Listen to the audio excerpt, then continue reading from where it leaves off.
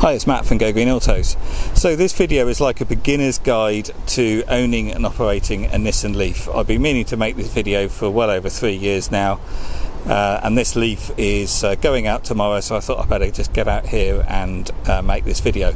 So this would be helpful if you're a first-time owner and driver of a Leaf, and it just shows you the basics of what you need to know.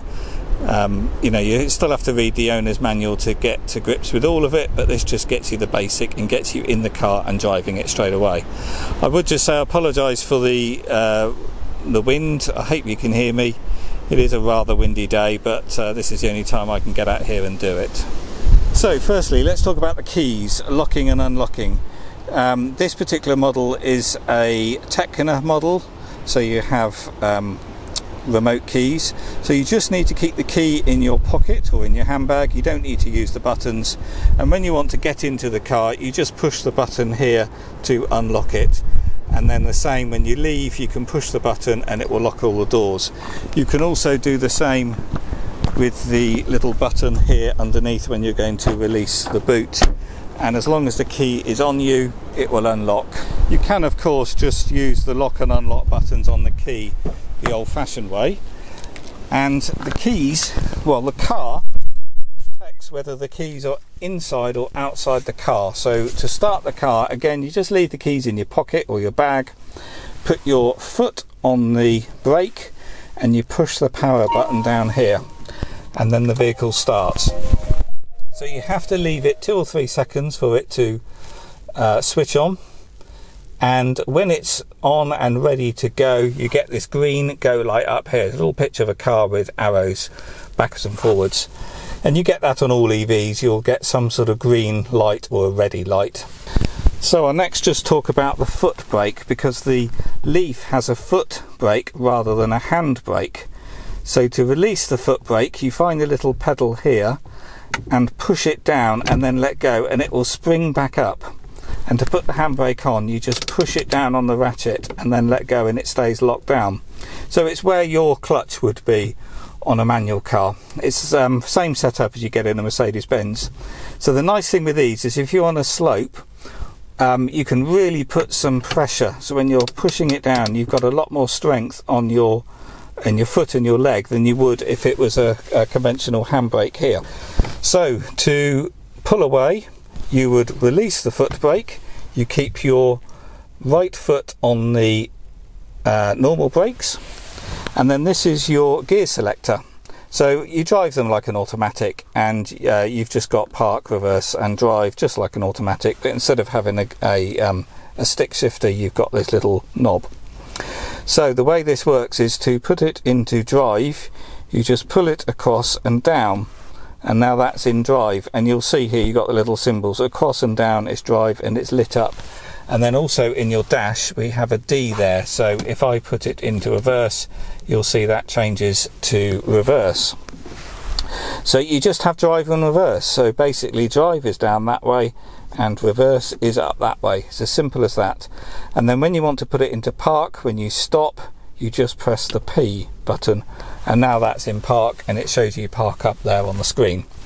So I'll just quickly say, when you come to stop the car and you want to put it in park, what you must do when you're ever changing this is keep your foot on the foot brake. So when you want to stop the car, you put your foot on the foot brake, you press park to park it with your foot still on the foot brake, then apply the parking brake, the foot brake, handbrake. There's too many foot brakes here, but anyway, this is, I'll call it your handbrake from now on. So apply the handbrake and then let go of the normal brakes. So the weight of the car is on the brakes, in this case on the handbrake, and not sitting in not the weight of the car on the park and on the transmission. So you always want particularly on a slope, you want the weight of the car to be held by the brakes and not by the transmission. So I'll quickly explain the dash layout, because the Leaf dash is a little bit confusing because you get this split dash and 2 screens up here. Firstly, let's look at the top screen. This is simply your speed, the time and the outside temperature, and this up here is a little tree. It's like a little fir tree or Christmas tree, and that promotes green driving. It's a bit of a gimmick because it doesn't particularly work well, because even if you drive these pretty fast or uneconomically, you still grow a tree. But anyway, the idea is if you're driving economically, you grow a tree and then you stack trees up, and it helps to promote green driving. I'll also quickly explain, we've got a red exclamation mark up there. When you have a red or yellow exclamation mark up there, that's telling you something is wrong, and basically you've got to look down on this dashboard to see what is wrong. And in this case it's because we've got the handbrake on and we haven't put the seatbelt on. And then on this screen, firstly up here we've got these dots. This is your power meter, so it's a bit like a rev counter on a traditional petrol or diesel car. So this is one dot here is neutral, so we're using no power, and as you accelerate you'll increase the amount of white dots in here. So you know, the more dots the more power you're using, so you want to drive with as few dots as possible. So really, you know, normally 2 or 3, something like that, but if you stick your foot down you'll see you use all the power. So you know, drive with as few dots as you can to drive economically. And then when the dots are going into this bluey green, well, green section, this is showing your regen, your regenerative braking. So that's when you're slowing down the car and the electric motor turns into a generator and puts the charge back into the battery. And the more green dots there, the more regen and the more charge you're getting back in the battery. Then over this side is your battery pack. So effectively your fuel tank, and the number of bars up here are showing you how full it is. So we've lost 2 bars, so we're roughly at 80-90%, something like that. In here is your predicted range. You have to take this with a big pinch of salt, because the range meters on all EVs can be pretty unreliable at times, because it's based on how you were last driving. So if you drive the car particularly uneconomically the day before, for example, you're tearing down a dual carriageway on your way home and driving pretty fast, then the next day it's going to say, okay, well, this is how you were driving, therefore it's going to reduce the range, because it's going to assume you're going to drive the same, whereas the car can't predict how you're going to drive. So you know, sometimes it could be artificially low if it was particularly cold the day before, or you drove particularly bad, and it doesn't mean that's how many miles you're going to get. It means that's what it's predicting if you drive the same. But of course, if you drive more economically, you're going to get more miles, and this will compensate as your battery reduces. And then the dots on the far side, the little bars on the far side, is showing you your battery state of health. So you've got 12 bars, 12 out of 12 means your battery is good, and as your battery degrades slowly these drop. And then on the other side is your battery temperature. The Nissan Leaf is the only EV that shows you battery temperature, and we've got a cold and a hot. And if you're doing lots of motorway driving and the batteries, you know, you're draining the battery quickly, and then you go and do a rapid charge, it doesn't really get hot in this country, but theoretically if you're doing lots of rapid charges and lots of fast driving and the battery was getting very hot, then the battery temperature might raise up a bit, and if you got anywhere near the red, then you would just have to stop and let the car cool down a bit, or not do a rapid charge and just drive and let the air cool the battery pack. But in reality, in the UK, this doesn't really go up much. I've never really seen them go anywhere past the middle. And then we obviously got the mileage, we've got our gears, and then this screen in the middle, we can change what's being displayed by using these buttons. So we push that top button there, which changes what's on the screen. And I just saw it said 80% there, and there was me guessing what that says, and I hadn't read that. But anyway, so yes, the battery is currently 80% because we've lost 20% of our capacity there. So yeah, using this button here, we can scroll through various trips and settings. There's our predicted time it would take to return the battery to 100% if we plugged it into charge. 3 hours it's saying. That can also be quite inaccurate. When you plug it in, it might be saying 3 hours, and then after about half an hour charging, it will drop to an hour and a half, something like that. You know, it does, again, it changes depending on what it's currently doing. And then this is your economy, the average economy. We're showing 3.8 here, which isn't particularly economic, but you know, it's the middle of winter, so yeah, that's fair, I suppose. But on electric cars, your economy is measured in miles per kilowatt hour, whereas that's the equivalent of miles per gallon on a petrol car, because obviously your energy is in kilowatt hours on an electric.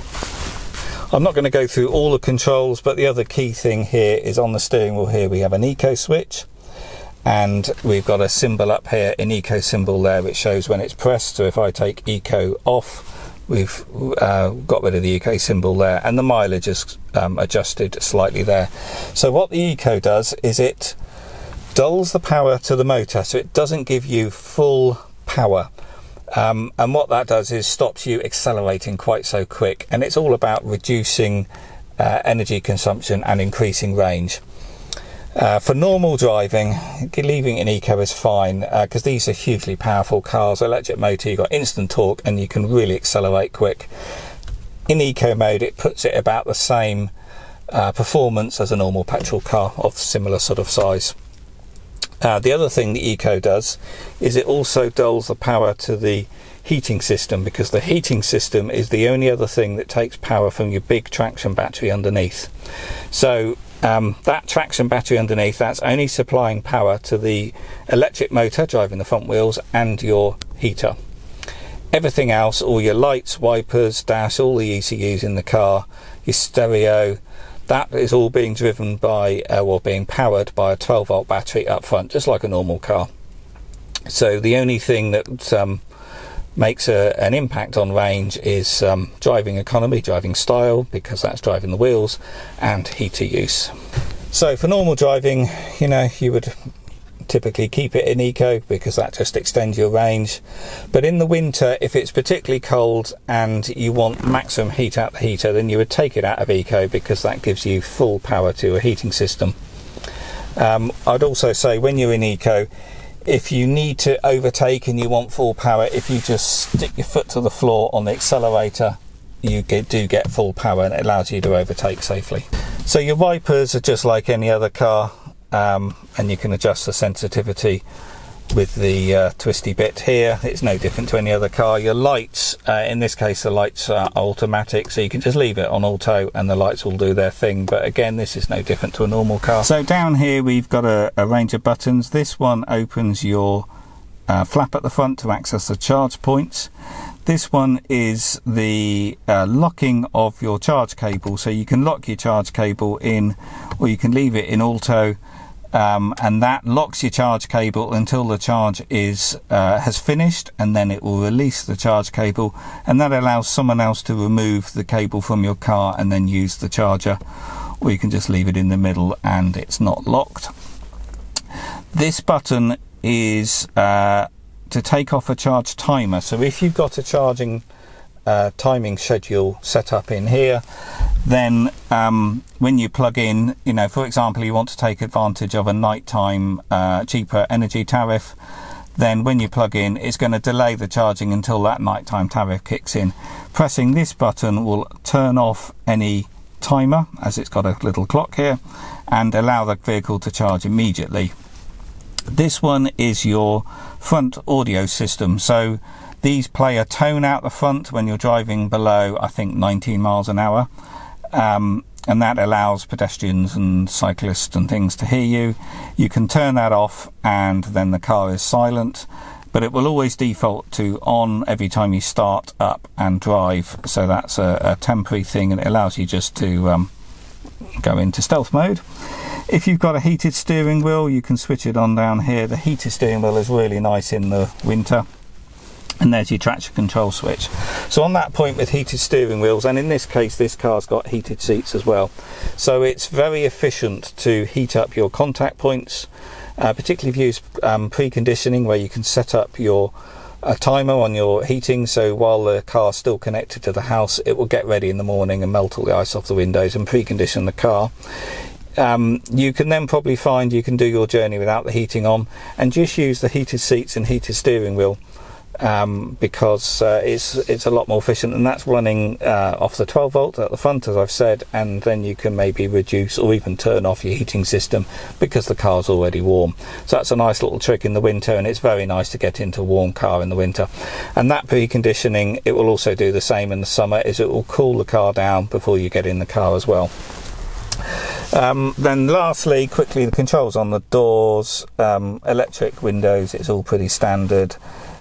Central locking, you can disable the rear windows to stop kids playing with them, and then this is your mirror adjustment, and this folds in the mirrors there as well.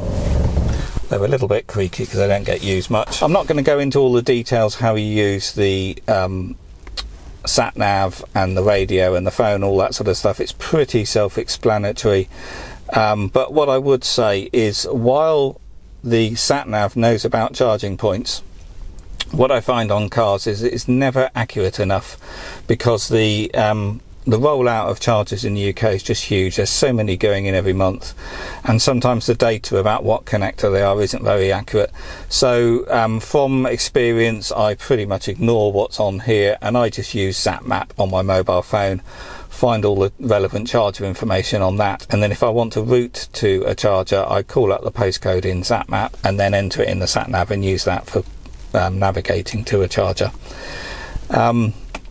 This one has a camera, because it's a Techno model, and we've got 360-degree cameras, so when you're in reverse you can see out the back. You can also see along the sides and out the front, because the cameras are under the mirror and at the charge flap at the front.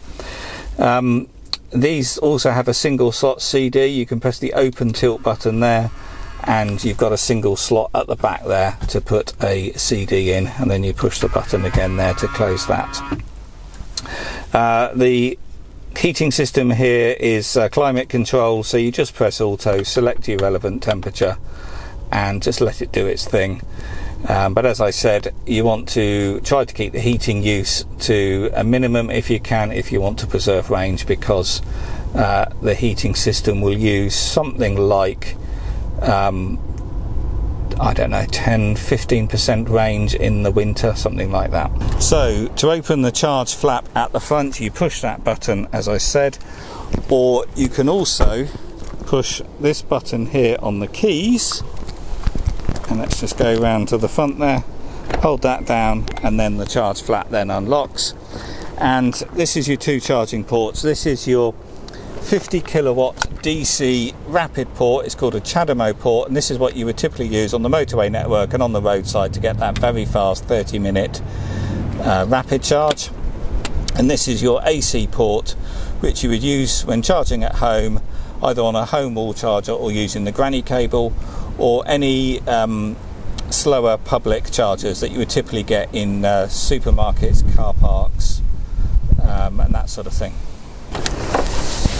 So here in the boot we've got our charge cables. This car has got this accessory, this boot organizer. This is our charge cable.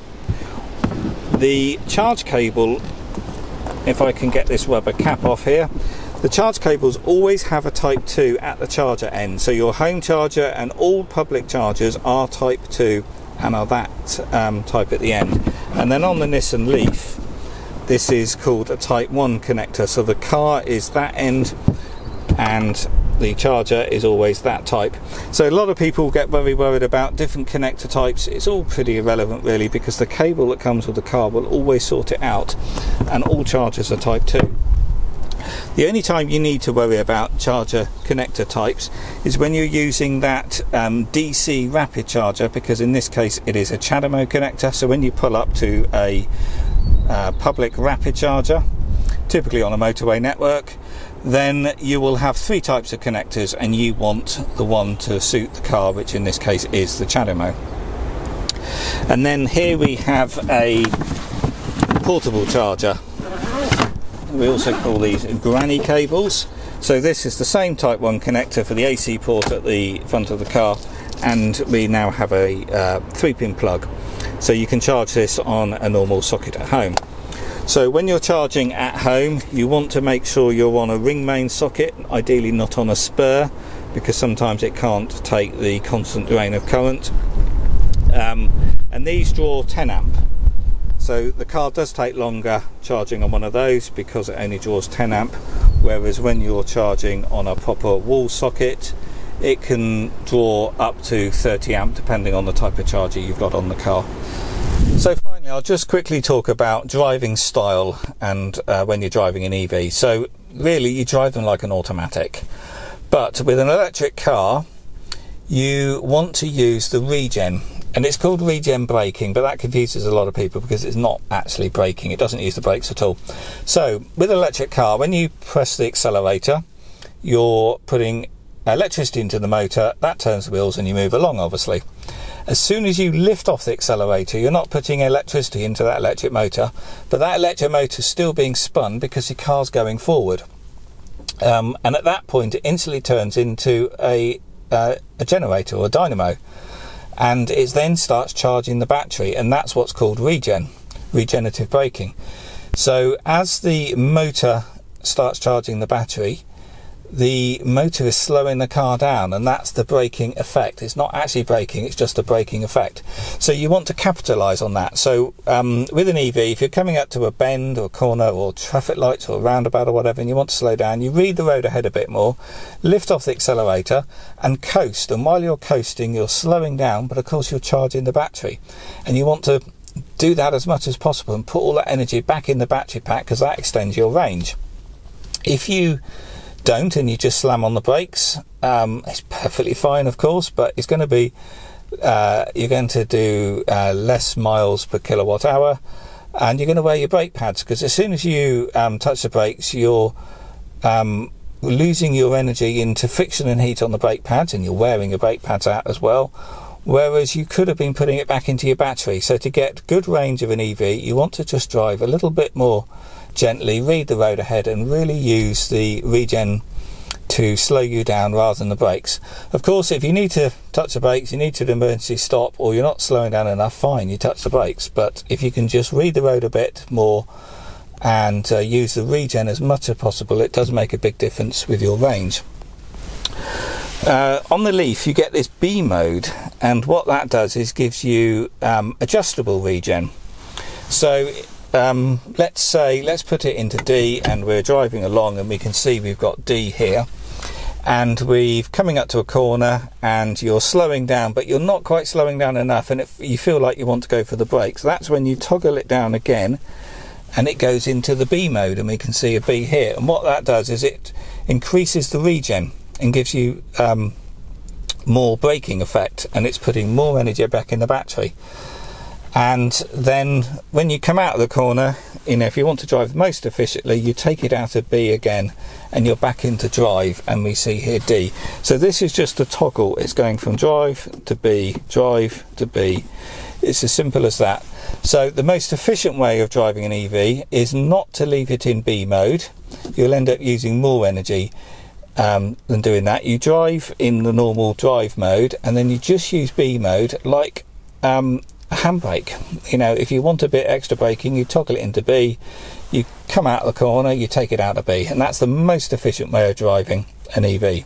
I would also say the car sorts the brake lights out as well. So if you're driving an EV, particularly economically, and you can drive these without ever touching the brake yourself, and you do all your slowing down on the regen, the car still does put the brake lights on. So as soon as the car's slowing down, the brake lights do come on, so you don't have to worry about that. So the only other quick thing I will quickly show you, I said I'm not going to go into all the details of the infotainment system, but to set the preconditioning, so that's when you will set a timer and get your car to either warm or heat in the morning while it's still connected to the house, and prepare the car before your drive. Just press the zero emission button here, quick way into all your electric settings, and you've got a charge timer and climate control timer. So your charge timer is if you want to delay your charging to a certain time at night to take advantage of a cheap rate electricity tariff, or maybe actually you just want to help the grid. You know, the grid struggles at that peak time in the evening, so you could set your timer to 11 o'clock in the evening, something like that, when everyone's gone to bed, and that helps balance the grid a little bit, even though you won't get any saving of money unless you're on a timed cheaper tariff. And climate control timer, that allows you just to tell the car every day of the week what time you're going to leave, and the car will then precondition and get the cabin up to the right temperature or down to the right temperature, depending whether it's summer or winter. And as I said, in the winter, that makes a huge difference to the range if you can precondition the car, get the cabin warm, so you're not using the heating so much when you're driving. And it's very nice because it melts all the ice off the windscreen, and you no longer need to scrape ice off before you leave. Nissan Leafs don't have rear parking sensors, they only have cameras. So if you're used to parking sensors and you're going to a Leaf that doesn't have them and it has the camera instead, then it's actually quite easy to go and hit something because you're expecting the beepers to kick in. So just be aware that you've got to use your mirrors in your camera. And the camera is here, just on the handle. It's worth every time, particularly in the winter when the roads are mucky, whenever you open the boot, just rub your finger over the lens of the camera, and that just gets the dirt off it and you can see properly out of it. The other cameras are here under the mirrors, just there, and of course on the other side. And the front camera, if you've got it on a Tecna, is there under the badge. Another little thing I'll show you is the bonnet release is right down here. It's a bit difficult to see, but you should only ever need to go in the bonnet if you need to fill up your washer bottle or change your 12-volt battery.